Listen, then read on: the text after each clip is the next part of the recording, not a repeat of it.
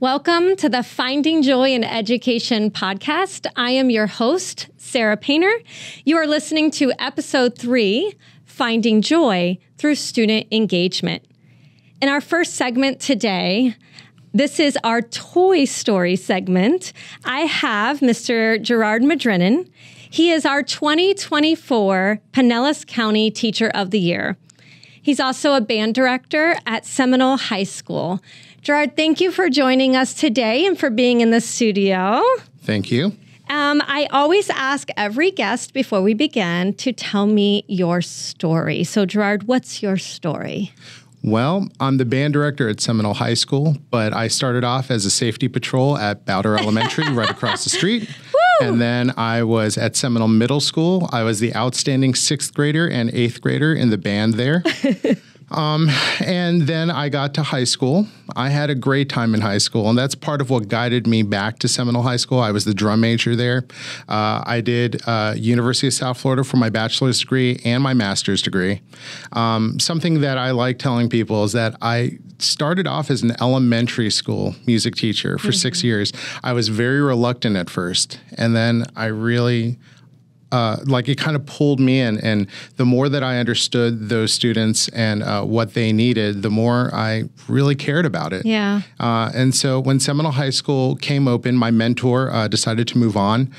It was kind of a struggle. It was this thing that I just kind of ironically started doing. And then I just resonated so well with elementary. But then I did move on to Seminole High School, and I've been there for the last 11 years. So you went from elementary to high school. That's correct. How was that transition?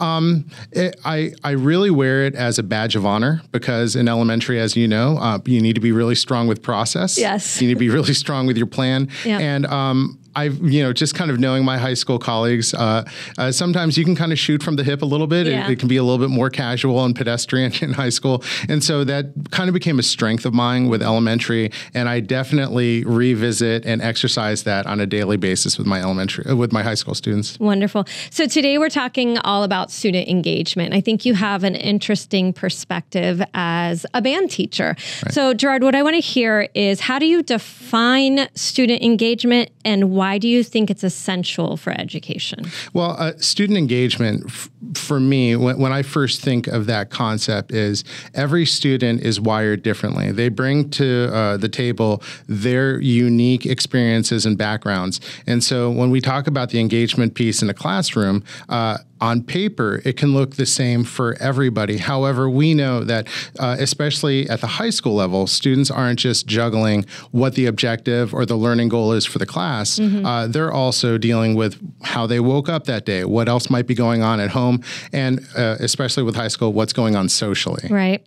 And so we're trying to connect all of those elements. So student engagement to me is how do we connect and let each student in our class feel heard? Yeah. Because once they have that trust that they are being valued, that they are being respected, that they are being seen with all the different rigmaroles that they're bringing to their table, then they'll be safe to kind of gain and open up in our classrooms. So what are some of the perceived barriers to student engagement, especially in high school? So what are the things that maybe could impede having successful student engagement in the room? Yeah, I mean, I think it kind of starts and ends with trust. Yes. The more that a student can feel like they are valued. Like, for example, when I was an intern, a student came up to me, and this person went on to major in music and perform professionally and was just outstanding, just stellar potential, and pulled me aside and told me, you always let us out on time. And I just want you to know that that goes a really long way with some of us. Wow. And so they told me that 15, 16 years ago. And, it's such a mundane thing to just make sure that you have time to pack up. You have time to maybe even stand around for 4 seconds before the bell rings. Yeah.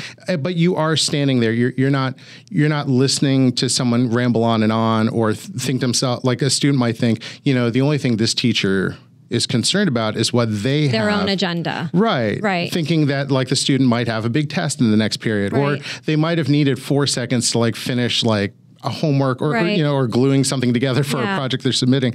And so all of those aspects, I've always thought to myself, the more that we can show students that we respect not only like maybe they're doing something great in our class, but recognizing that they might be really into science, they might be into writing, they might not want to do anything with school and they just want to work with cars, or all they care about is really sports, but they also kind of dabble in music. So just appreciating that students come from different places and just letting them know, like, that maybe I don't know about those things, but I'm asking them about it because I know that they do it. And you talked about trust, which is built through that relationship building piece, which I know is huge for you. Right. And, you know, just another aspect of trust is sometimes high school students, as we all know, just like everybody, they're not perfect. Right. They're going to make a mistake, or sometimes they're going to need like something selfish. And it's so easy. And I think a lot of times students are anticipating, I messed up. Here comes the axe. Here comes the consequence or the punishment. And to show them either kindness or patience or just understanding of where they're coming from, it's enabled me to like kind of like give them that hug that they need. And a lot of times that helps them get further than just, you know, laying down the law or like dropping the hammer or all those things. So walk us into your band room. If I were to walk in, what would student engagement look like? What are some of your go-to strategies that you like to use and leverage with your students? Right. So my middle school band director, how about this for like a circular story?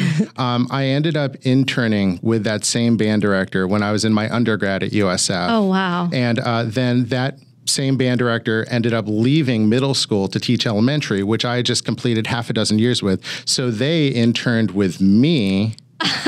And then they ended up moving from that to being a staff developer at the school district when they retired. So it was just this whole circle of life type of thing. But my middle school band director told me, don't forget to give them a little bit of dessert. And so like in the band, like kind of lesson plan, there is technique. A lot of students don't like that because it's kind of boring. There are fundamentals. Those are even more boring. And then, you know, we're working on our objective pieces, our masterworks, and like, you know, you're trying to tackle all of those things. But there's also like always going to be something that the student enjoys playing too. And so like, can we kind of play all of the things that every student wants? And it's so neat because we're talking about music, and music is just so like all the colors of the rainbow. It's a wide spectrum of things. Of course not, but to offer that as kind of part of what we do every day is something that, again, when we're talking about teenagers in high school, and sometimes we don't give them enough credit that they can be complex and sophisticated, and they can appreciate and they can be grateful. That's just something where we might work on scales and tuning and long tones and sonority, and then we're working on our festival evaluation pieces, and then take out this piece that we're going to do for the spring concert, or we're going to do this for a pep rally, and let's play that just for maybe the last 2 minutes. That's the dessert that my middle school band director, Mr. Tag, shout out to you, was talking about. I love it. So it's kind of balancing what we have to do, but also what you want to do. Right? Like making sure there's a marriage there between that. And the neat part when you say balance is that's a musical term as well. And so we think about mixing and blending and balancing. So when you are planning for student engagement, what does that look like? How much of it, I guess, is planned and how much of it happens in the classroom just naturally? Well, you know, the neat part about music, and I think, you know, we could probably say lesson planning at large, is that a lot of it is intuitive. Like when we put things down on paper, we can kind of see with our eyes the balance and the blending of what we're doing, so that as it comes to life in the classroom, we plan that. And so a lot of it for us is down to minutes. You know, if we have a 46-minute instructional period, that really comes down to about 38 and a half minutes of seat time for us. And so you know that we have to play long tones, we have to play scales, we have to play our festival assessment music. So each of those pieces go down as minutes, and we just make sure that we always save some minutes for dessert. Yes, I love that. I love that so much. So before we wrap up our time together today, Gerard, I want to give you a moment to share a joy story. So when I ask for a joy story, I want you to think back to maybe a student or a colleague or an administrator that you have a specific fond memory of, that when you go back into that memory and think about it, it connects you to your why. So share with us a joy story. Yeah. And, you know, First, I love that it's called a joy story. That's just so beautiful. And I'm going to make this one about my principal, Dr. Lucas. And I promise I'm not just taking the low-hanging fruit and pointing out my boss now. But Dr. Lucas is a very unique principal for me because my senior year, when I was in 12th grade at Seminole High School, and I was the drum major, Dr. Lucas was just Miss Lucas, and it was her first year as the band director at Seminole High School. Wow. So we have this kind of long paired journey together. And as the drum major, I conducted the marching band. And Dr. Lucas, who is a great musician, and she's just this like burst of energy. They say the 2,000 watt smile. That's Dr. Lucas. And I was a very proud, probably arrogant, a little too sure of himself, 17-year-old conductor of the marching band. And that was kind of my domain. That was my turf. I was really proud of it. Mm-hmm. And so every time this new teacher, who is the second band director in the program, would watch us work, I really strutted my stuff. And I thought that the students at that time, all of my bandmates, the whole marching band team was just awesome. And so it was like in the middle of September, in the middle of the football season, I'm getting ready to climb up onto the drum major podium with the other drum major, who's still one of my best friends, Scott Reeves, who's now a lawyer in Washington, D.C. Wow. And as we're getting up onto the podium, Dr. Lucas stops me to say, "You know what, man, you're just so awesome." And I'm like, "Oh, do tell. Just keep laying it on, Dr. Lucas, Miss Lucas." Stop. Yeah, right. Please stop. No, but keep going. And she's just like, when you conduct this one part in the show, and it was a very like complex thing with like the drums were wailing and the horns were playing really loud and the color guard was spinning. She's like, you always hold it together. And it is just so amazing. I have no idea how you do it. And I'm just like, oh, shucks, you know? And so then I climb up on the podium. And the funny part is that night, the whole band fell apart at that moment. And I've actually never really retold the story. It's been like 20 plus years. And ever since she gave that comment, for the rest of the month of September, October, until our season ended in November, I never quite held that moment together. And so it was like a really interesting kind of like foray for me into modesty, and thank you for teaching me humility, Ms. Lucas. Absolutely. And I've carried that one with me ever since. I love how your stories are so intertwined with colleagues and teachers that you had and that you're still connected to. I think that's one of the beautiful things of education. It is. Are those people we meet along the way that we bring with us that follow, and whether our journeys go in different directions, just that we take those little life skills with us that we've learned from them. Yeah. And you know, to that end, I can tell you every day that I'm in the classroom with the students, I talk about these kinds of things. And I tell them, I want them to see that I love my job. I love coming in every morning to work with them, to collaborate with them, to problem solve with them. And I do think that they kind of see that conviction with me. And I hope that it spreads to them, that they can kind of seek and search like a sunset and a horizon, like what I found.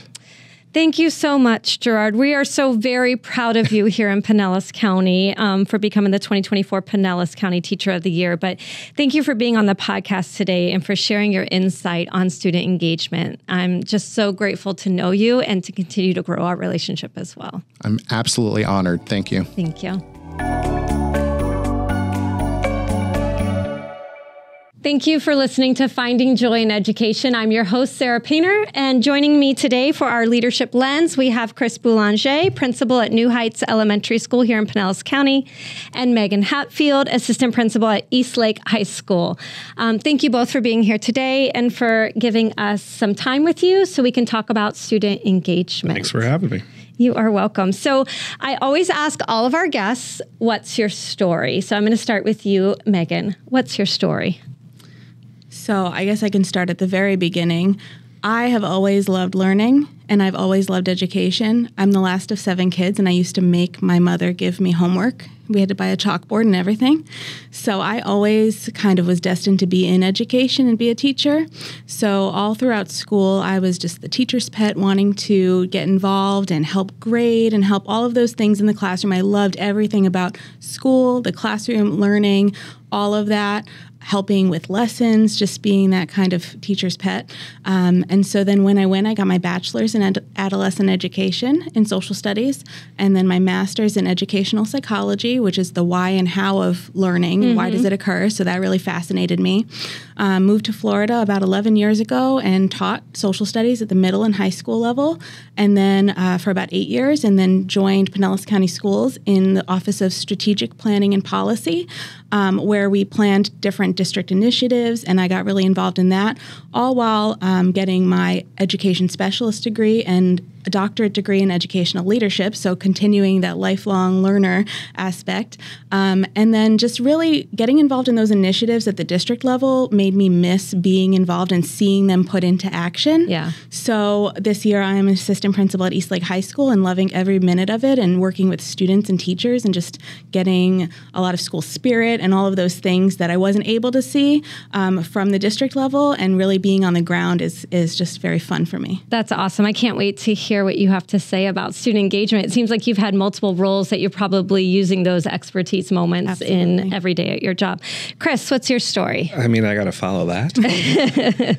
So my story might be on the complete opposite end of that spectrum, where when I was in school, not so great. I was every teacher's nightmare. I was the fourth in a long line of Boulanger boys. And I wore out all my teachers, unfortunately. I talked a lot and made some poor decisions. But I will say that even reflecting back to that, I always knew I wanted to be a teacher because I think school wasn't super fun for me and it wasn't engaging. So for some reason, and I really honestly can't point to an exact moment or thought, that I just knew I wanted to teach, and I knew I wanted to make school fun for somebody. Because if it wasn't going to be fun for me, it might as well be fun for somebody else. So that was kind of the direction I took. Came down here for Florida. Came down here for school in Florida, Lakeland, and that was a culture shock, moving from Connecticut. But I went through the school up there. Ended up taking my first job over here in Pinellas County at Eisenhower Elementary School. I heard you had a really incredible teammate for quite a few years. Yeah. Tell me about her. I'll tell you what, Mrs. Downs was and I taught fifth grade for a while, fourth grade, and then this teacher just showed up one day, and she needed me to take her under her wing and kind of show her what direction to go in. I'm kidding. I had the pleasure of working with the State Florida Teacher of the Year. I tell people that, and they go, "No, you didn't." And we taught together for, that was 13 some years. of the best teaching years of my life. Was when we taught together. Yeah, I taught math and science. You did not. I did the other stuff. Word on the street is you actually ended up teaching math and science. I did, and I did pretty well, obviously. I know. Look at us. We got a podcast now. So now you're an educational leader. Tell me what led you to that. It continued to be a thought in my head, and I'm somebody that kind of takes things as the comfort comes, I guess, and where I let I guess I let my direction kind of come when I'm comfortable and I see opportunity, right? So in the classroom, it was awesome. I loved my kids. It was me and those 22 kids, and then it was me and those 44 kids, and nobody else existed. And I've always kind of had that mindset, and I wanted to do more, and I wanted to impact more kids. And so I took on an MTSS role while going to school. And I had Principal Sandy Downs kind of tap me on the shoulder and go, "Bud, when are you doing this?" And kind of push me towards that ed leadership thing, and I did. And from MTSS, I jumped to the AP over at New Heights and took over as the principal 3 years or so ago, and been there loving it ever since. Awesome. I love it. So when we talk about student engagement, I really want to dig into what that looks like on your campuses. What do you look for when you're looking for student engagement? How do you foster student engagement with your teachers? I want to hear all things student engagement. So Megan, I'm going to have you kind of answer that first. So I think it's going to look like different things depending on where you are on campus. So student engagement campus-wide is going to be something that really needs just a huge effort from all people involved. Admin, your teachers, your support staff, your cafeteria staff. It's gonna be everywhere. And so to engage students in those school-wide activities, it requires planning, but it's so worth it. And just the rewards that you get by seeing students having fun at school, it just reaps many benefits. But then also engaging them in the classroom is going to look different, and it's going to look like they're just involved. And I always tell the teachers that I work directly with, here's a little cheat code for me. When I come into your classroom, just know, I'm just looking to see what students are doing. And so when students are doing things in the classroom, they're having those engaging experiences, their activities, they're doing hands-on learning. That's how they make meaning out of what they're learning. Absolutely. They can do so much nowadays online. And as a district, we've done a great job having all of these tech tools, right? So we have Canvas, and that's wonderful, and it served an awesome purpose and still does for when students aren't able to come to school. They can access their learning from home. But we need to give them more than just that to get them in the classrooms wanting to be in school doing the learning, not just doing it on their own. Right. And I think the key to what you shared was it's students doing it, right? Not the teachers. Because when the teachers are up there doing all the work, they're doing all the learning. And so when we shift that and we make sure that the students have that ownership and the students are doing the work, that's when student engagement really blossoms. Chris, what does student engagement look like at New Heights Elementary? So it's high energy. When we look to bring in team members, it's always people with high energy. Because here's the deal. If starting at the top, if admin's not energized and leading that charge on campus, then it spills into the rest of your team. And, we want those classrooms to be enjoyable. We want those classrooms to be full of joy, for lack of a better term, and to use your am I going to get charged for that? You might, yeah. Okay. I'll bill you after this session. Fair enough. Yeah. No, but it's an encouraging thing because if the teachers are creating an engaging classroom, they're enjoying their job, right? Yep. And if they're not enjoying their job, guess who's not enjoying learning or learning anything? It's the kids. So it's always a push to kind of get people to just go, yeah, we've got all this to do, but let's have fun doing it. Yeah. Let's figure out a way to get yourself. So how do you do that? How do you bring the fun to your campus? Well, one of the things is I have a past history as a DJ. And so on Fridays, I DJ every couple Fridays. You got to build it up. Can't have it every Friday. Otherwise, the kids are like, you got to start getting requests. Anyway, so on Fridays, we DJ, I DJ a whole set outside as the kids are coming in at 8:15. And we just have an entire school dance party. It is 700 kids running around dancing. And the teachers, we're fortunate enough to have 2 floors, so people up on the second floor dancing outside. It's a really cool opportunity to, number one, show that school's a fun place to be. Yes. And number two, to show that we're a community and a family that is here together, taking on this challenge that we face every day of learning and becoming better people. So thinking about that fun, how do we leverage that fun and that engagement for it to contribute to academic achievement and learning outcomes? So I'll have you share first and then we'll go to Megan. So how does that lead to student learning outcomes? Yeah, so a couple things that we've looked into or leaned into this year have been it's funny how semantics in education mean a lot, right? So 2 of the things that we use, or 2 phrases that we use, is evidence of learning and evidence of instruction. And talking to our instructional team about, if we walk into your room, right, or you're in your classroom, because that's really what it's about, is the teachers looking for that evidence of learning. What do you expect to see, right? And one of the activities we did this year to do that was a crime scene classroom, where if the fire drill goes off and the students walked out and somebody walked into your room, would they be able to tell what was going on? And what evidences were there? Is there kids taking notes? Is there a small group table? What's going on in the classroom? So to kind of highlight that. So really pushing the teachers to look for those evidences of, are the kids engaged in learning, and what do you want? Because sometimes we don't think about that. We come up with these grandeur lessons and it's going to be great and yay, rah, rah, but we don't think about what I want the kids to be doing. Yeah. So that's something we've kind of pushed in on a little bit too. And then the evidences of instruction, obviously, as well. So I feel like that leads, though, to intentional planning, right? Yeah, like to be able to look for those evidences, you have to have planted them. And you have to know before walking in that you're going to be looking for that. Yeah. And lean into that uncomfortable feeling sometimes of doing something new. Mike Tomlin had a great interview piece the other day of, he loves coaches that run away from the coaching. It's running into that coaching and running into that uncomfortable feeling and running to the discomfort sometimes of trying something new. If it crashes and burns, it crashes and burns. Right. But you're all going to have a good time doing it. Right. Megan, how do you feel that the student engagement lends itself then to student outcome data? Yeah, absolutely. well, like you said before, if students are doing the learning, they're the ones who are equipped with those skills to then transfer that knowledge, apply that knowledge. So when they're taking a test, the teacher's not there telling them what things mean. They are able to analyze. They're able to, make connections to what they've already learned, and it stays in their mind because they enjoyed learning it, because they can remember and recall those activities that they did that had them learning it. So it's not just, oh, I took notes on this. Not that notes, they have a purpose, but it's about what they did. So maybe they read an awesome article and they remembered working with the group, and maybe it was a gamified lesson where they had a competition, because we really like to play into the competitive nature, especially teenagers and all kids, really, all people. Teachers are also very competitive.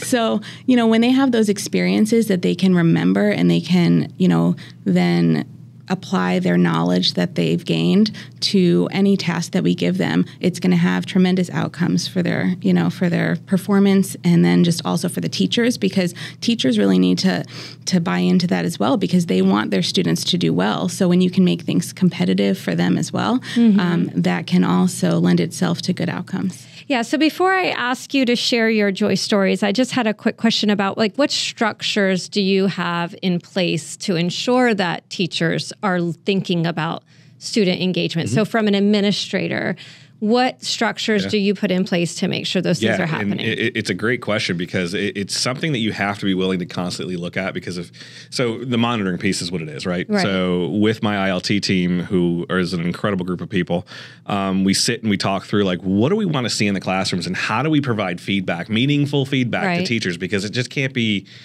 robotic and useless, right? So what are we going to give to teachers that's useful?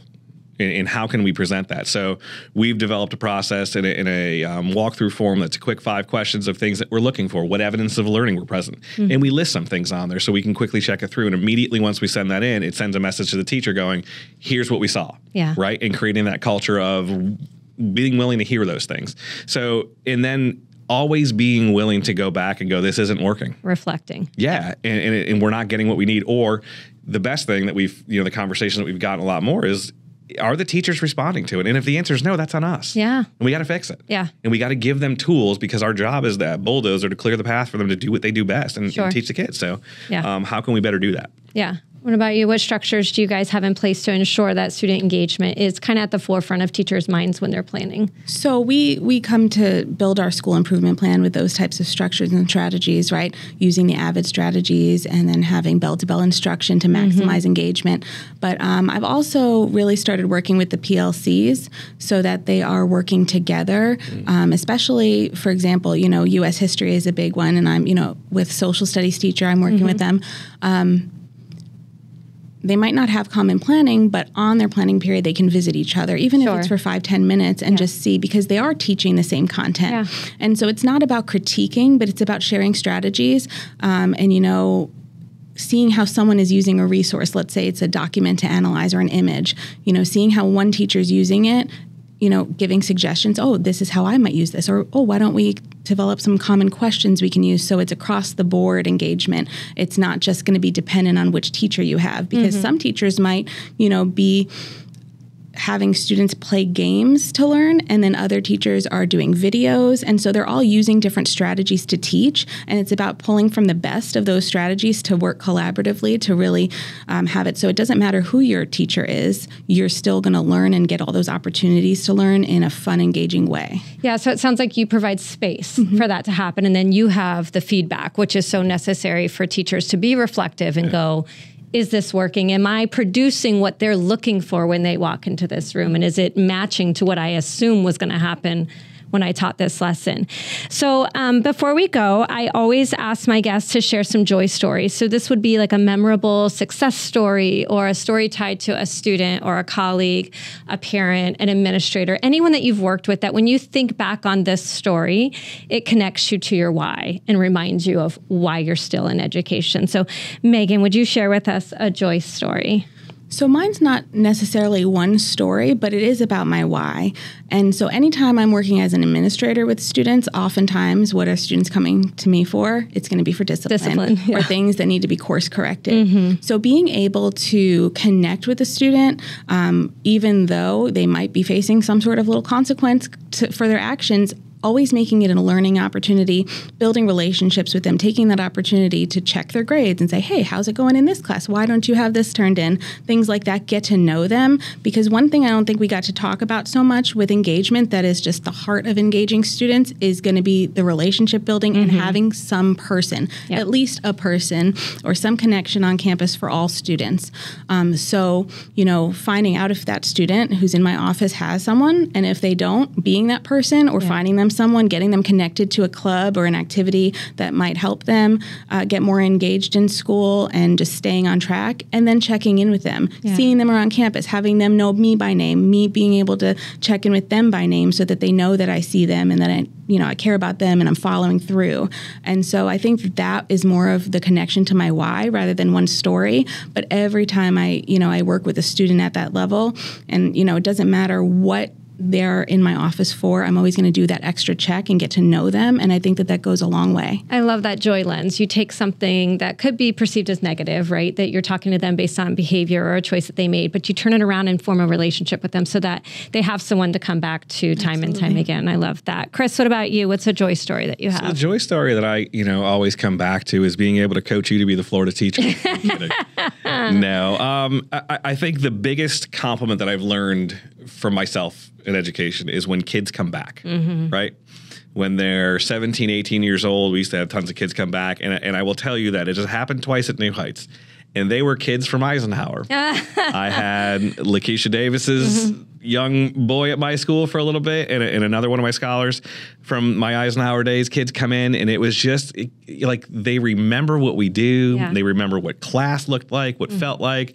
They ask about other kids. Like those moments right there when kids come back to the school that they were at or remember you. That's huge. I mean, how many people do you remember from when you were a kid? And to be one of those people, I think is a big deal. Yeah, every time that happens to me, I'm like floored. Yeah. I was like, I did my job that year. I taught you. Like I didn't go above and beyond in my eyes, but they like cling to these memories. And huge. You don't realize how big some of that stuff is. Yeah. But like Megan said, it all goes back to relationships. Absolutely. So it's when you take the time to get to know them and build those relationships with them. Well, Chris and Megan, thank you so much for joining us today and for sharing your thoughts about student engagement and how administrators can support that at their schools. I appreciate your insight that you both shared. So thank you guys for being here today. Thank you. I appreciate you giving me the accolades for getting you the Florida Teacher of the Year. You're welcome. I'm glad that we had that opportunity. Yeah, me too.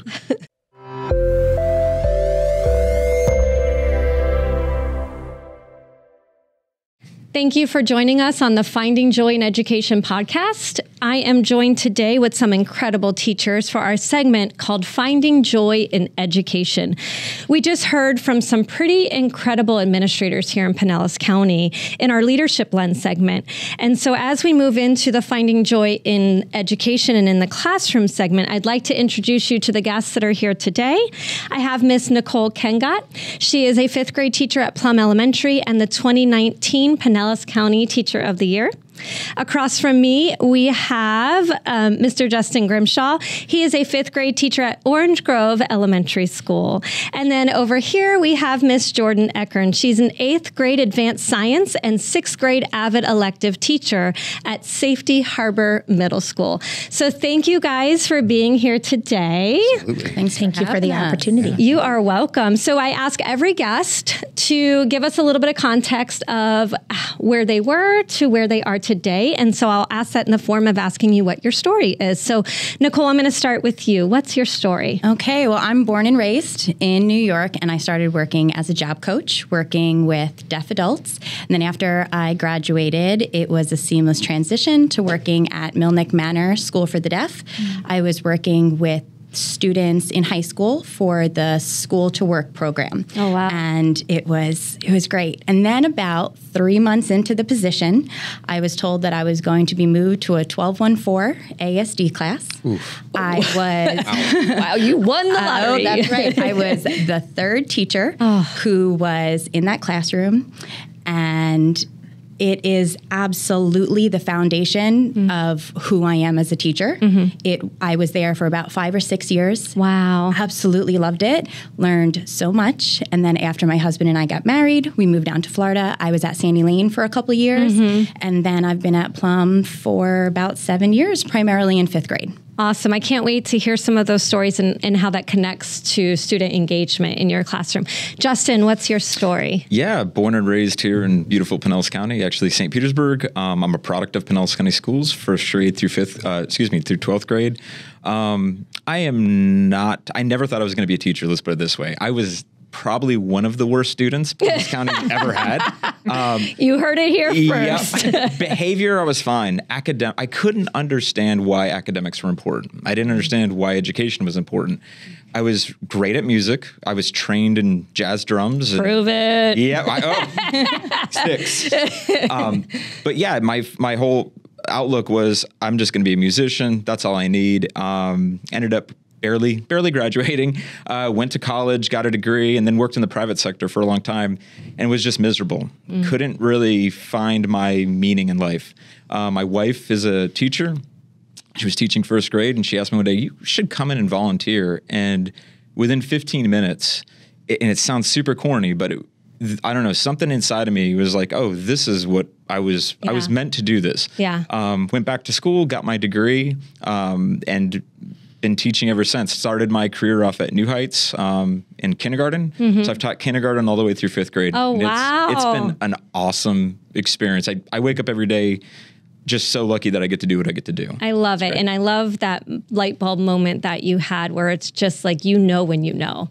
Yeah. And that's, I love that. I love that about Yeah. And seeing kids that were just like me, I think that's what spoke to me. I was like, oh, I know that kid because I was that kid. Absolutely. And Jordan? I started off my career in animal husbandry. I worked with animals in a vet tech for 7 years, and I loved it. But then I became a parent, and I think that my journey was meant to take on the role of a teacher because I was already teaching in my role as a vet tech. But my daughter was getting to school age, and I knew that I wanted to be part of what she was going to be part of for the next 13 years of her life. Sure. And I decided middle school science was I started off in high school. I was a high school fill-in for 1 year at Palm Harbor University High School. Okay. Absolutely loved it, but it was just a year for a teacher who was out on maternity leave. So when I returned, when they asked me to continue my position, and I was but as a chemistry teacher. And I was like, I'm not so sure.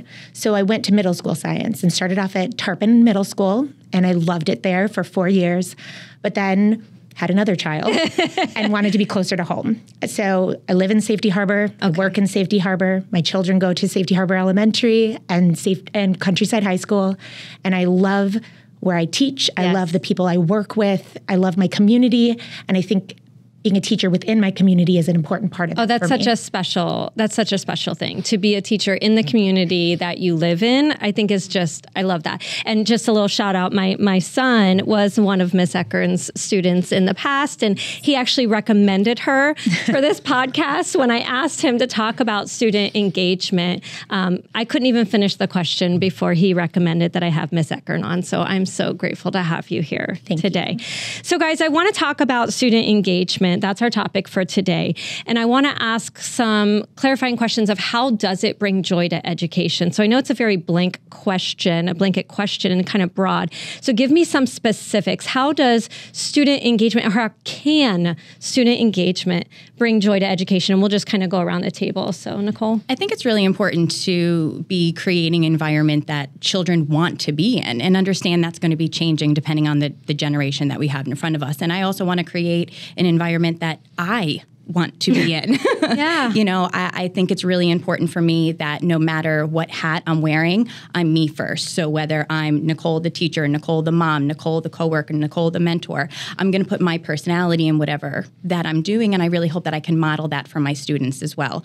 And I think with so many things that are changing, and with social media and with the social anxieties and this really high rise in apathy, I think it's really important to have collaboration be a way of work in your classes, because, we learn so much about social skills when they're in kindergarten and first grade, and then it can't stop there because it's changing. Their environments are changing. The way that they're socializing is changing, and I want to really create that safe space for them to be having accountable talk, to be disagreeing with each other in a respectful way, to be able to think of something clearly easier to be able to say when they do disagree with somebody that's more than bra. Right? Exactly. Like to have something that they can have their own thoughts and understand that that's really powerful. Yes. So when they can practice that with me, I'm hoping that they can really instill that skill and take it regardless of whatever road they go down. Absolutely. So it sounds like get them here, make them want to be here, but then also see how this is applicable outside of here. Absolutely. So come here, I'm going to teach you this, and then this is going to come with you for life. And I think that's awesome. And then you're going to have more buy-in. You're going to have more buy-in from the students, from the parents. Like, we're a team here. Yeah. And I want them to be invested in what we're doing. Yes. So Justin, how does student engagement bring joy to your classroom? What does that look like? Ownership. Yeah. It's really what it would be. I tell the kids that all the time. Like, this is not my education. This is your education. And all the things that you're getting here, all the skill sets that you're collecting, you can use those throughout your entire life. And we have to, I tell them all the time, don't get hung up on just like, oh, this is math, this is ELA. No, these are things that are applicable to all things. Because really what we're talking about is, can you set a goal? Do you believe in the goal? Do you believe in yourself that you can actually do this? Can you set up a time frame to where you can actually accomplish this? And then when mistakes happen, then what do?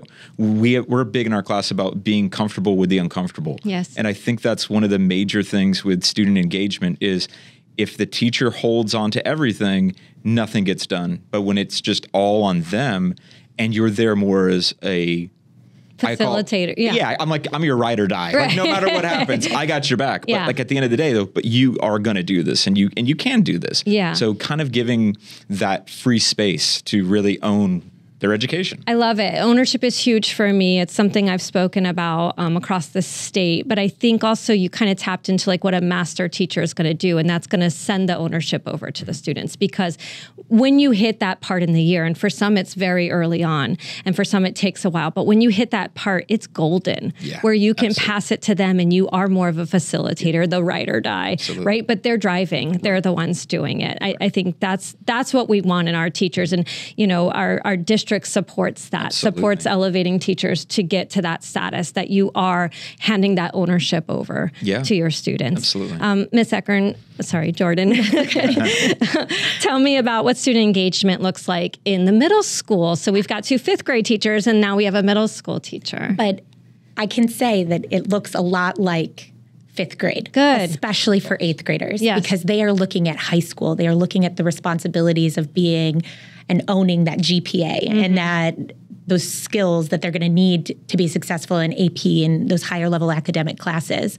So it looks like my students taking full responsibility over their lessons. When I produce something, I want to be the facilitator. I want to be that person in the room that is watching and checking. I don't want to be the one that's talking all of the time. And I'm very lucky that I'm a middle school science teacher, because I think that it lends itself to hands-on learning so much. Yeah. And when the students are using their hands and they're collaborating on a lab, they are using all the skills that they've learned in 5th grade and in 6th grade. And especially when I'm talking about like students that have had me in 6th grade and then I see them again in 8th grade, I see that responsibility level increasing and that engagement in their learning and understanding that they have to own their learning. Yes. It cannot be anybody but their sole responsibility. And it sounds like a common thread between what the 3 of you have already shared is that shared ownership, right? Yes. And also I heard kind of what you were saying about who's doing all the talking, because I've heard it said that whoever's doing most of the talking is doing most of the learning. And if that's you as the teacher,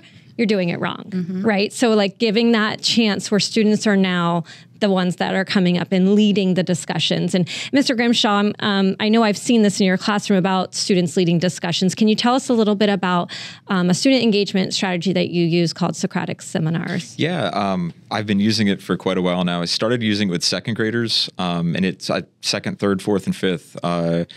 Yeah, essentially what it is you put your students in a circle. You could give them a ball. We try not to do that because we're trying to work on more social skills of saying like, excuse me, I'd like to add on to you. I'd like to, But I pose a question. Sometimes it can be TDQs from an ELA unit. It could be a math problem, science problem. A lot of times it's social skills problems. Like what does empathy mean in a classroom? What does perseverance really mean? And then students at their ready, they just start discussing, which is really interesting because a lot of kids that would never speak before now want to be engaged. They want to have their input, and then they want to disagree if people obviously have a difference of opinion. It's also really cool too, because then you can pull out that evidence, right? So instead of me going, right, that's right, and you guys should, I would just keep asking questions. Well, where did you get that fact? Where did you get this? Show me where in the text. Can you tell us where? And then the kids start doing it, which is so cool to watch them. And because it helps a lot too. We see this in writing, right? So like, if you have to write a multi-paragraph essay and you have to find sources and find elaboration, when you can do that in a Socratic circle, the writing is very simple after you can have that full engaged conversation. And it's amazing to see them use the vocabulary that we use in school. They're now projecting out because they're sitting a little straighter. Right. They feel more mature. Essentially, I'm telling them, you're old enough to do something. Yes. This, in their eyes, it's very mature, which is great because that's where the buy-in is. They're like, okay, now I'm part of a Socratic circle. And I love that you said you've done it from second grade up, because we will get pushback sometimes from the primary grades, right? Saying, well, maybe fifth graders can do that, but these kids can't. And I think it ties back to what Nicole said about giving them a safe space to speak, but giving them those skills. So I'm sure it's highly structured in the beginning, absolutely. right? Like you are modeling exactly what this looks like and probably providing those sentence stems for them. Absolutely. Till eventually it becomes more authentic and organic and they're doing it on their own. It is. And I would even add to the hardest part with Socratic circles has nothing to do with the children.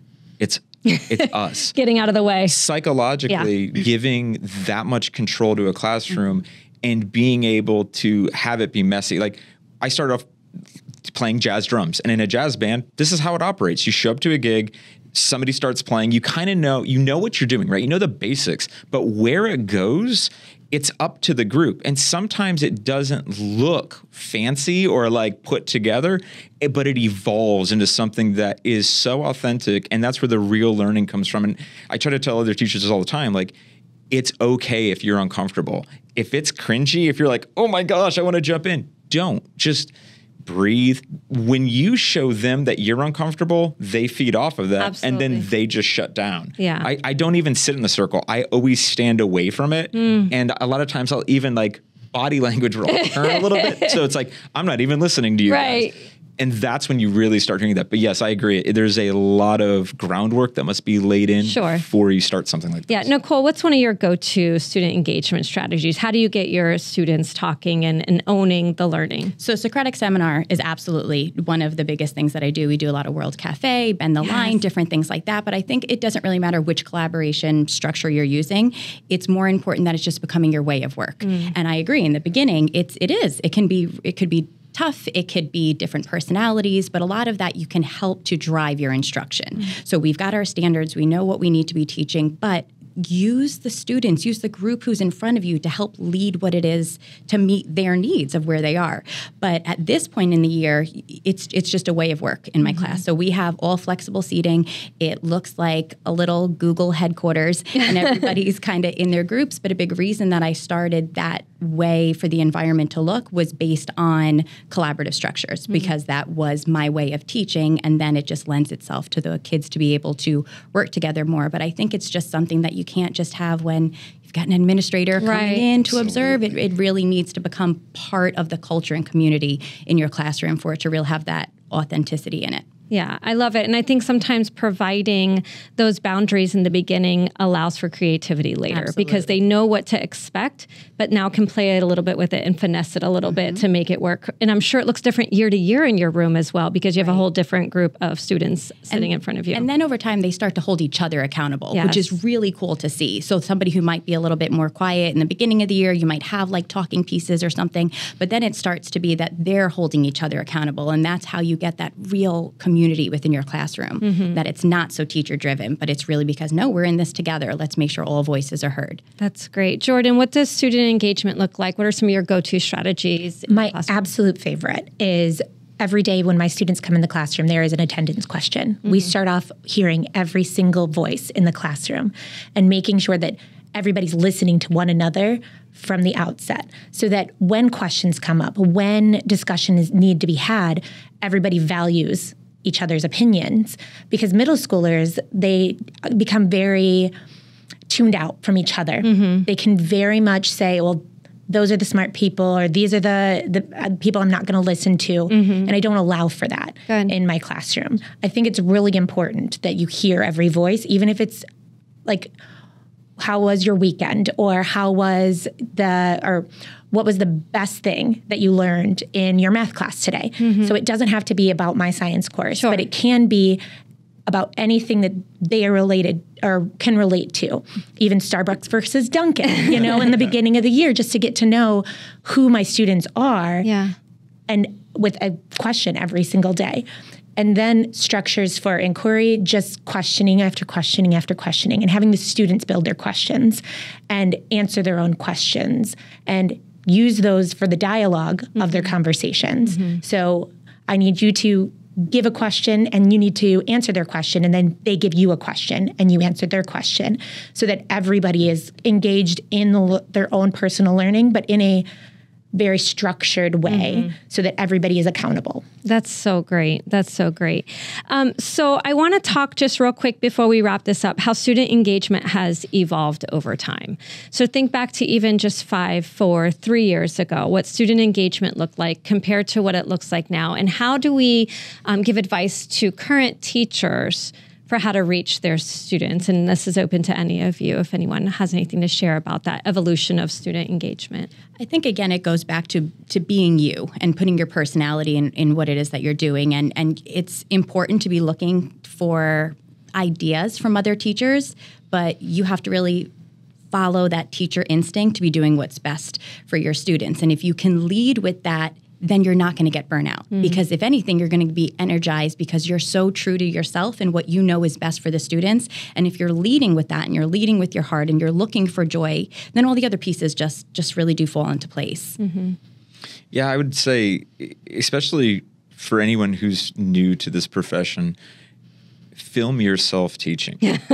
I was so fortunate when I worked at New Heights to have so many great instructional coaches that fostered this idea of, and it was never like a gotcha. It was, hey, you should put a camera in your room just for you, watch it, and then ask yourself, who's really doing all the heavy lifting here? And it was, I didn't know what I didn't know, and I think it was one of those things where after seeing that, I was like, oh my gosh, okay, so now what? I would also say too, you also have to really know the curriculum. Like if you don't really know the curriculum and you don't know all the different questions that you would ask a student, and if there's surprises and you're like, oh, now what do that can go really wrong. So I think, with student engagement also has to be, and I agree 100% with you, is the teacher engaged? Are you just going through the motions, or is this the thing that like you come to school every day like, I can't wait to do this. Is the teacher engaged and is the teacher prepared? And I think intentionality has to be behind student engagement, because it can go south very quickly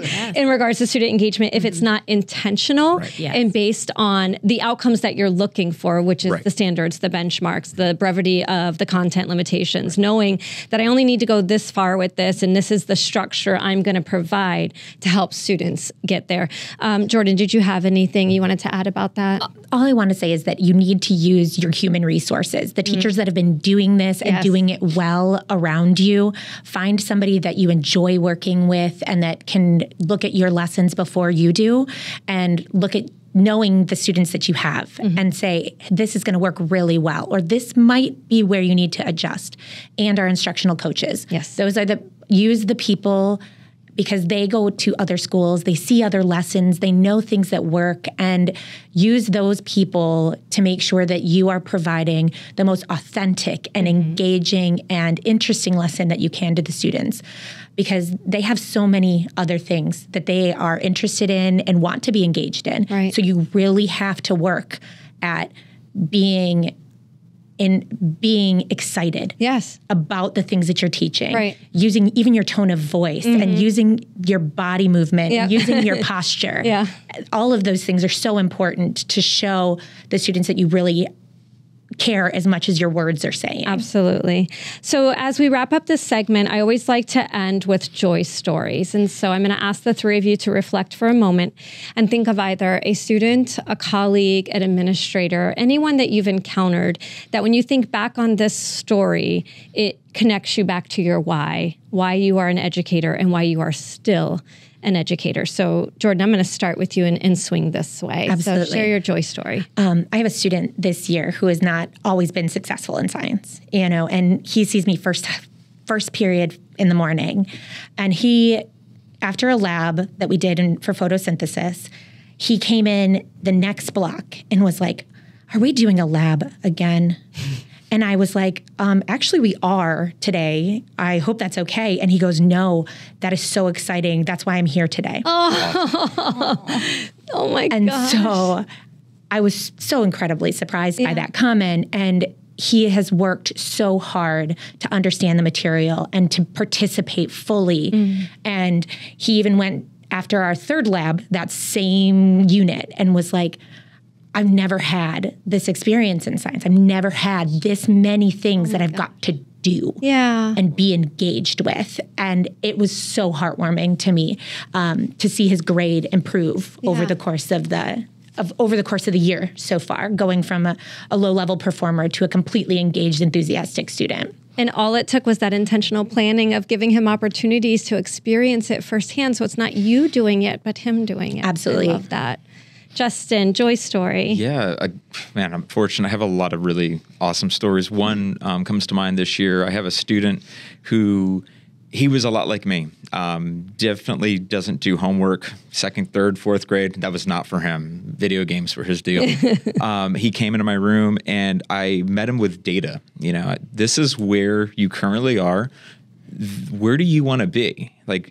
Are you happy here? Do you want to be here? And he told me, "I want to be here, but I don't think I could." And I was like, "Well, no, you totally can, because we'll just set goals and we're going to get you there." Make a long story short, this is a kid who wouldn't do any homework till on Sunday nights he does homework. So on Sundays, he's doing 60 to 70 iStation minutes, not because he's getting anything from me. There's no reward. It's all intrinsic. And I asked him the other day, I was like, how does that feel to have everything put into place and have your goals, you're starting to meet your goals, and big smile on his face. He gets all teary-eyed. It was the first time in his life that he's seen that he's worth investing in. And I think that's what makes this job amazing is showing human beings that if you invest in yourself, good things are going to come your way, but you have to put it in. You have to do that work first. I love that. That's so beautiful. Nicole, joy story? It's hard to pick one. I know. I really think that, teaching's hard. So I think it's really important that you're looking for opportunities to find joy throughout your day all the time, having a gratitude practice all the time in all areas of life, because that's going to really help you going. So I think I'm going to put a little spin on it. And my focus, honestly, the last couple of years has been finding joy or trying to bring more joy back to the educators. I think that we talk a lot about this being a really, it's so challenging for our kids and the epidemic and everything. And well, it's also really hard for a lot of the working parents who are also teachers. Things are changing so quickly. So how can we help to instill that? Or some of these brand new teachers who are coming in who are hearing from so many people, how could you become a teacher? Don't become a teacher. Here, go become an influencer and make millions of dollars. Why would you want to become a teacher? Don't do that. And it's like, no, I think that's the group we really need to be pouring into. Or even just talking to more some of the parents who are just feeling like, my kid's in trouble again. Kids in trouble, and being a support for them. So I truly find most of my joy right now when, I was at DWT on Friday and I had a new young teacher come up to me and she was like, I've been to a lot of your trainings and it's really had a really big impact on me. It's always positive. It's always engaging. And, going back to trying to be who I am first, it's really important for me, whether I'm in school, in the classroom, with my friends, or, talking on Instagram. I really want to make sure that I'm just bringing excitement back to whatever path people are trying to do. Absolutely. And I think, we get surrounded by negativity so quickly. And I've said this before, negativity breeds negativity, but joy breeds joy. Absolutely. They're equally contagious. And I think our job is to spread that joy and to make our colleagues feel that joy, make our students feel that joy. But I love that you focused on our colleagues, because that is our culture and climate right now. It's a truth that we're living, but we can be the light. We can be the joy. We can be the positive. It's an intentional, just like planning for student engagement, it's an intentional stance that you have to take every single day. It's a decision you make every single day when you step onto your campus. I just want to thank you three so much for sharing your expertise with us today, Nicole, Justin, and Jordan. Thank you for being here and sharing your insight. And I appreciate hearing all your joy stories and the ways that you leverage student engagement in your classroom. So thank you so much. Thank you so much. Thank you for thanking us. Thank you.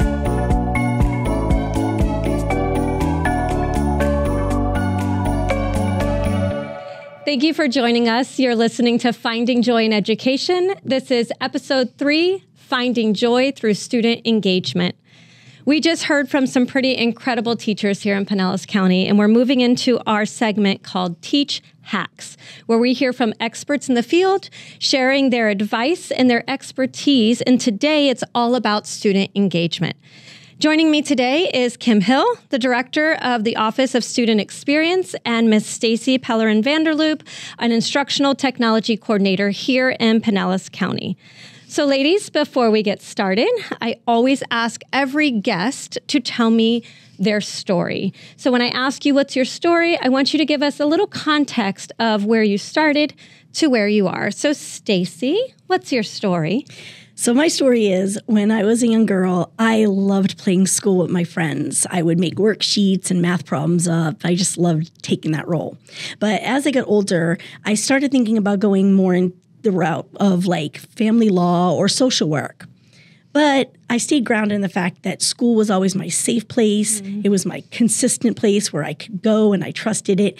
And my teacher was like always there for me. And I wanted to be that for other students. So when I made my decision to go to college, I majored in elementary education with a minor in specific learning disabilities. Mm-hmm. And that's how I ended up there. So you spent how many years in the classroom? I was in the classroom for 20 plus years. Wow. And then what led you to the position that you're currently holding here in Pinellas County? So even in the classroom, I enjoyed using technology and to engage my students. And I was pretty good with figuring out technology platforms.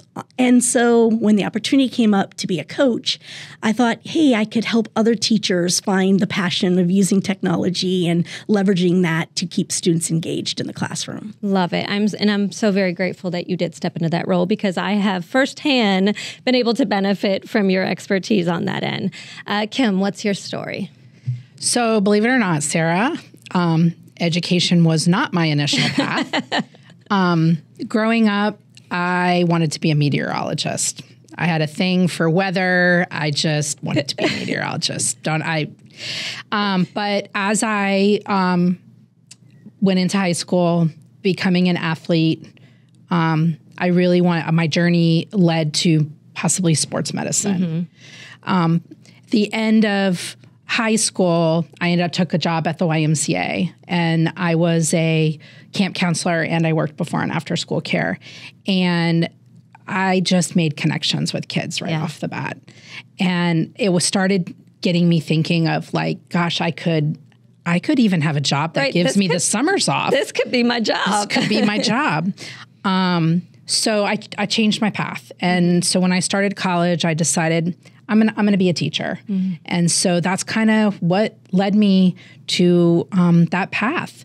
And I was lucky. I started off teaching at Southward Elementary School. I've heard of that school. In fact, I heard that there's some legend about this incredible intern that you had while you were out Southward. Would you share a little bit about this legendary intern that you took on? I did have this legendary intern, and I believe that her name was Sarah Smart at the time that she was interning with me, who is now Sarah Painter.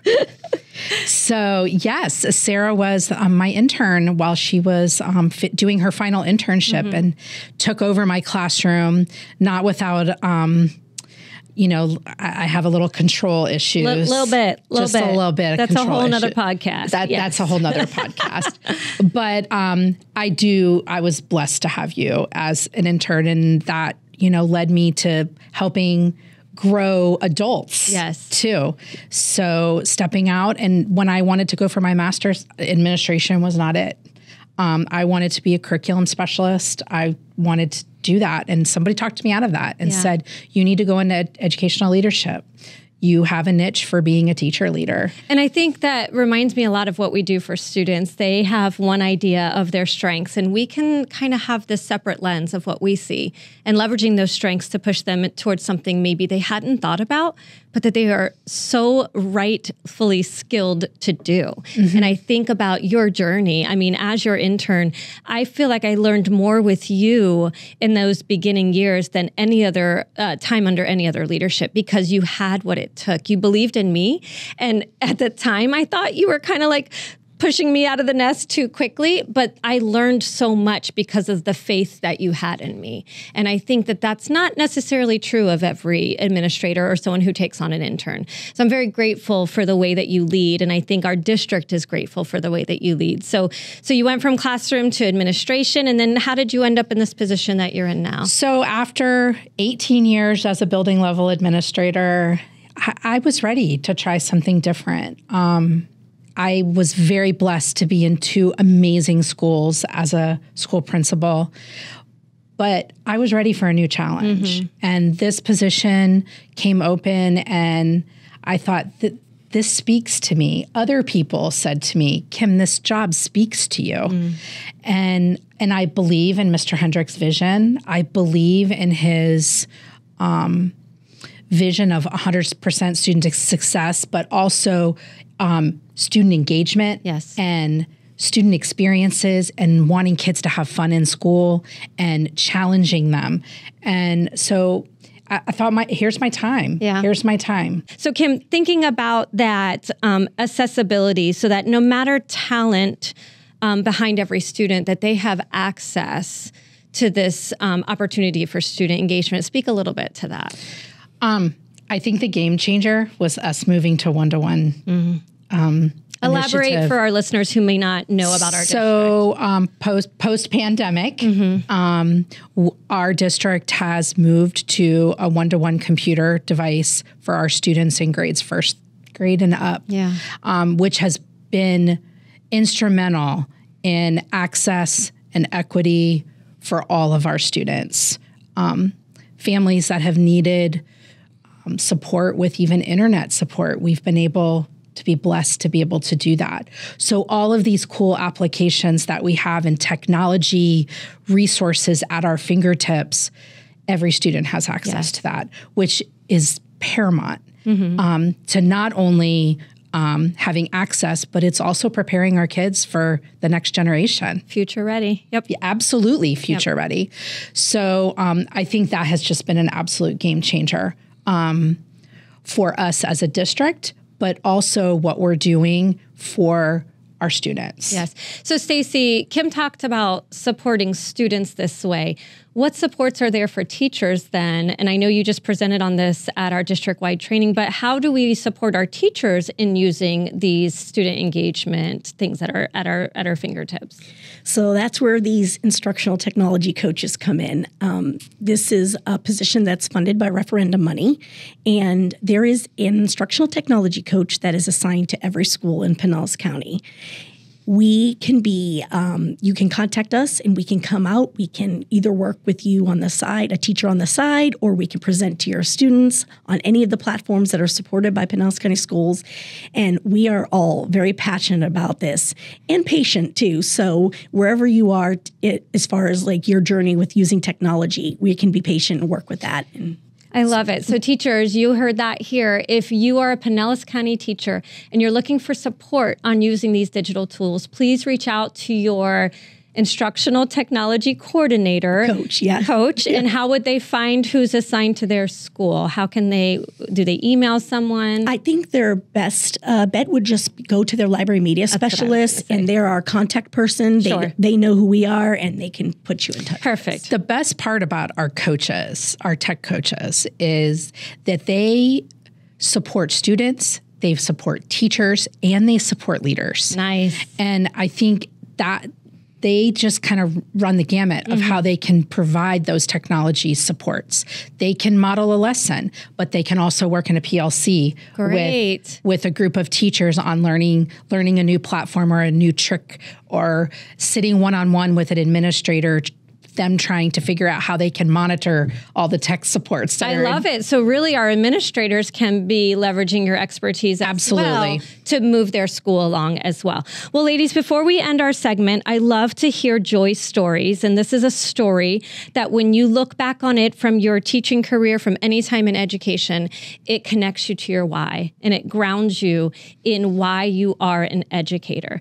So I would love for each of you to share some joy stories of either students, colleagues, administrators, someone that when you look back on that story, it brings you joy surrounded in education. Stacy, would you like to go first? Sure.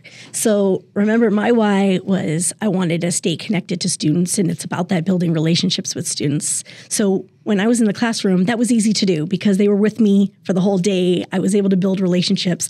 I would see them years later. In fact, right before I left the classroom, I had one of my former students' daughters was in my 5th grade class, and I was like, okay.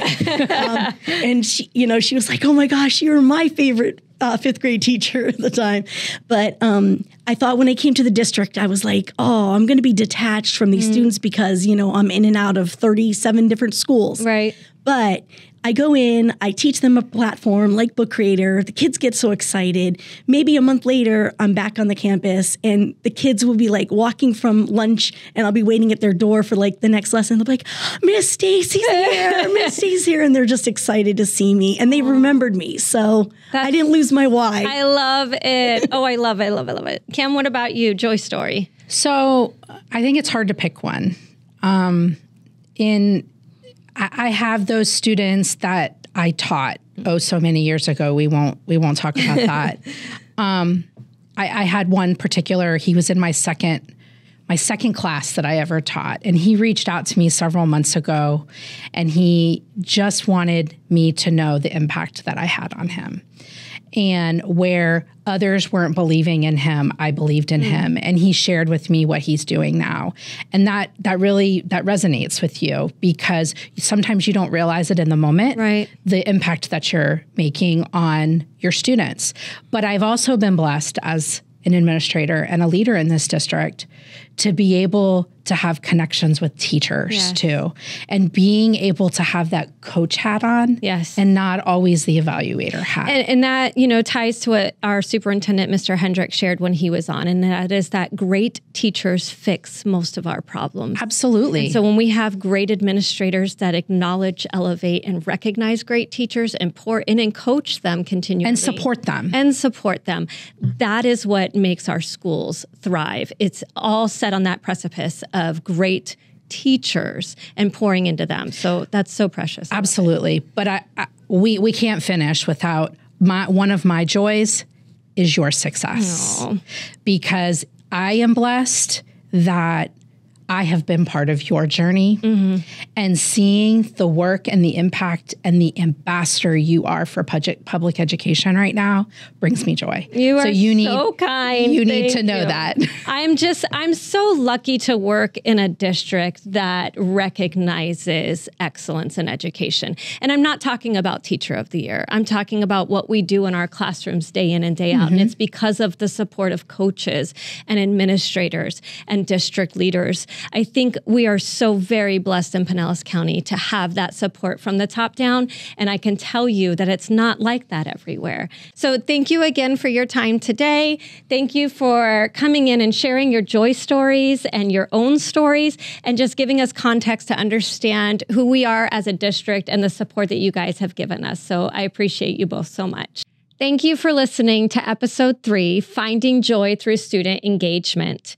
If you have any questions, comments, or would like to be a future guest on the podcast, please email us at podcast@pcsb.org.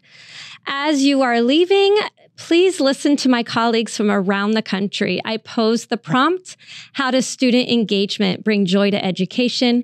And here's how they responded. Do you want student achievement? Of course you do. You're a teacher. We all want our students to achieve their goals. But how do they get there? That's where the engagement comes into play. Achievement is the outcome.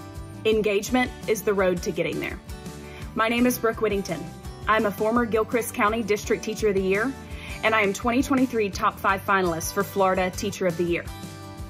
There is no greater joy in education than looking out amongst the students in your classroom and seeing that they are hanging on to every word you are saying.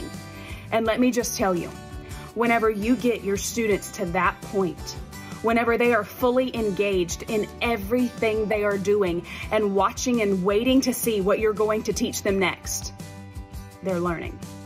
And once they've learned, nobody can take that away from them. Hi, my name is Carrie Johnson, and in 2022, I had the honor of being selected as the Sarasota County District Teacher of the Year, as well as Top 5 finalist for the state. Student engagement, I believe, is the heartbeat of education. When students are actively involved in their learning, magic happens. It's not just about learning and retaining information, but it's about creating connections, igniting curiosity, and thinking critically.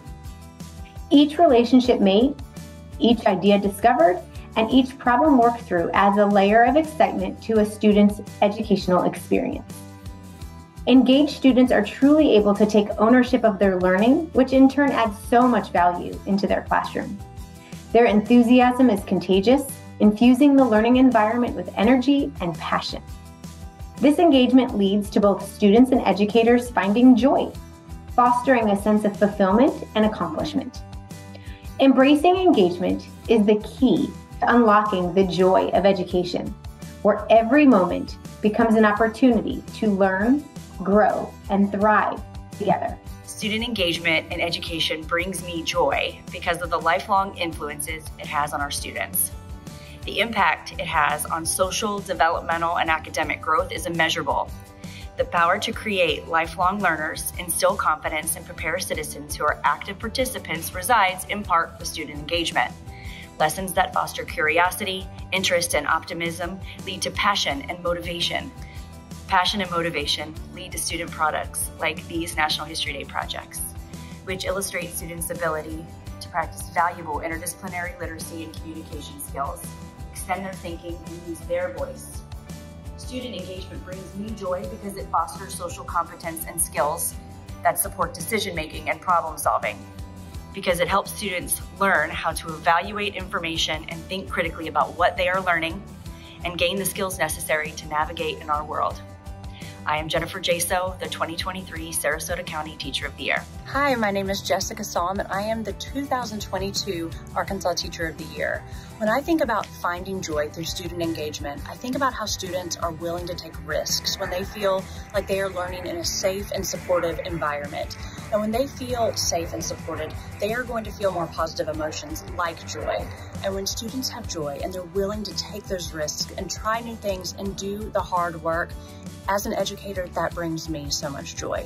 Creating spaces that students want to learn, they feel safe to learn, and they are encouraged to try new, very difficult things gives me joy in learning and leading through student engagement.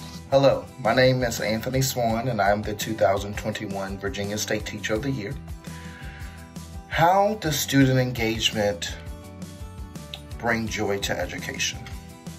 Students have every right to feel a part of their learning. A lot of times we as educators, we like to lecture and do all the talking, but I found through the years that it's okay for you to stop talking and allow children to collaborate about their own learning. Sometimes children learn best from one another. So it's very important that we as educators sometimes take the back seat and facilitate the learning and just or presence in the room while the children take reins and control of what they are actually learning so the teacher can help everyone in the room be successful. Thank you. My name is Kelly Shrine, and I am the 2022 Alaska State Teacher of the Year. Student engagement and motivation, as we all know, is the key to enhancing learning outcomes. When educators are tying in learning opportunities that are hands-on, personal, relational to students' lives and the world around them, students are more invested in the lessons we are teaching. And when we as teachers see our students grasping new learning concepts and having those aha moments, it brings us joy in knowing that we are reaching them at new levels of learning that are at a higher engagement, which is why it's critical to use high leverage practices in our teaching methods, including positivity and opportunities to respond for academic engagement. We should be helping students anchor their thinking and learning in a way that balances interactive components and reflective experiences that meet their diverse needs. We want our students to love school and enjoy what and how they are learning. Hi everyone, my name is Brittany Brown and I am the 2022 Sumter County Teacher of the Year. I just want to start off by saying that student engagement and joy go hand in hand. When students are fully engaged in their learning, they're motivated. They want to be there. They want to learn. They're actively participating. They are building those critical thinking skills by taking ownership of their learning. They're collaborating with their peers. And as a teacher, as an educator, there is no greater feeling than seeing all of those amazing things taking place in the classroom. Hello, I am Melissa Matz, the 2023 Florida Teacher of the Year. Student engagement brings joy to education by building a community of learning. When students are engaged, they are actively participating in discussions, activities, and projects. This involvement brings joy and excitement to the learning process. Engaged students ask questions, seek out information, and are motivated to learn more, which can lead to discovering new interests and passions. Engagement often fosters a sense of connection and collaboration among students. Overall, student engagement is essential for creating a positive and joyful learning experience, where students are actively involved, curious, connected, and motivated to learn. Hello, I'm Monica Horsley, and I'm the 2022 Monroe County School District Teacher of the Year. And I'm going to share real quickly how I believe that student engagement infuses joy into education. I think this happens because it transforms the learning experience from a passive one to an active one. And in this active learning experience, students are working on hard work, they're collaborating with their peers, they're making mistakes, they're allowed to make mistakes, and they're learning from those mistakes. I also believe that it creates personal relevance, and that connects to the students' lives and to their future goals, which makes them excited for learning. It also helps develop a sense of achievement, and that sense of achievement is tied directly to intrinsic motivation. This intrinsic motivation helps to fuel curiosity and creativity, it builds resiliency, and it helps to develop a passion for learning. All of these things together help explain how student engagement definitely infuses joy into education for both the student and the teacher. Thank you for allowing me to share with you today. I'm Morgan Rankin. I'm the 2022 Tennessee Teacher of the Year. Student engagement is the ultimate achievement in teaching, and there's lots of joy in that. I can get a student to listen and to work on assignments, but when students are engaged with what we're learning, it means their curiosity has been sparked and that they truly care about what we're learning. Then they're motivated to figure something out, and that is priceless to a teacher. These moments often come from my own engagement in what we're teaching. My favorite trick is to tell students that a lesson or a tricky math question is my favorite one and I can't wait to teach them. My enthusiasm is contagious and those little ears perk right up.